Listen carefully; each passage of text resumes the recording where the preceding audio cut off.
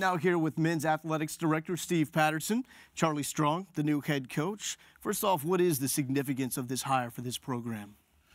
Well, I think it's a great representation of the brand of the University of Texas and shows the diversity of the state and what we're doing with our program here. You know, I think the great thing really for us is we didn't set out on a path to make any kind of a political statement. We went out to try to hire the best football coach we could find in the country, and Charlie's had great success. You know, Coach of the Year a couple of times in his conference. Exciting defense, great team to watch, a lot of passion. We're really happy to have him here. How did he first emerge really on the radar with this search? Well, I think you can't look out on the landscape and not notice Charlie Strong. He's had a lot of success at Louisville the last few years, and before that as a defensive coordinator at Florida, winning a national championship and everything. We looked at probably 30 different candidates, whittled the list down, and flew to Louisville and sat with him and his family, and really had a great day of conversation with them. It's great to see Vicky, his wife, and his two kids, and the great family that they are, and the great coach that he is, and the great impact he's had on that town. We knew a lot of people that operate businesses both in Louisville and in Texas, and they all had wonderful things to say about him and what he's done in that community. What was it specifically that kind of let you know, okay, this is the one?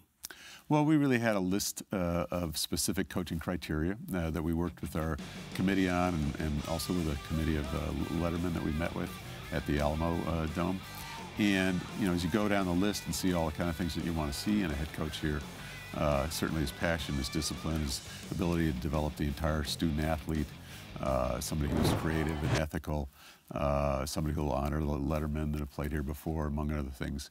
All those criteria, he knocked it out of the park on in mixed sports metaphors. And for you, how did you balance the feedback that you got, search committee, letterman, but also the experience that you've talked a lot about? Not your first rodeo, not your first time going out to hire a head coach. How did you balance all of that? Well, we're a large institution. We've got a lot of voices, a lot of input, a lot of opinions, and many different stakeholders. And so that's really part of the job, is you've got to try to balance that, take into account what a number of folks have to say, you try to get them involved in the process, take their opinions, weigh that.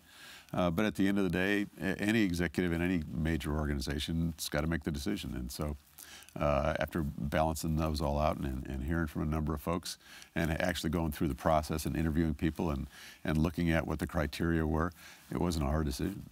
For you, what is this like to make this hire? Really the first major decision you've made as men's athletics director, and where do you go from here? Well, it actually, I think, was very fulfilling to work with Charlie and get to meet him, get to know him better, and bring him here to the University of Texas. I think we've got a lot of great days coming with the football team.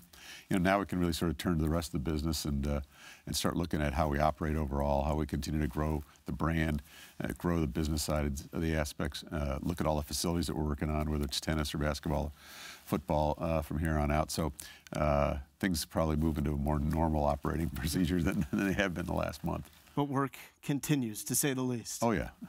Well, Mr. Patterson, thank you so much for stopping by. Congratulations on the hire as well.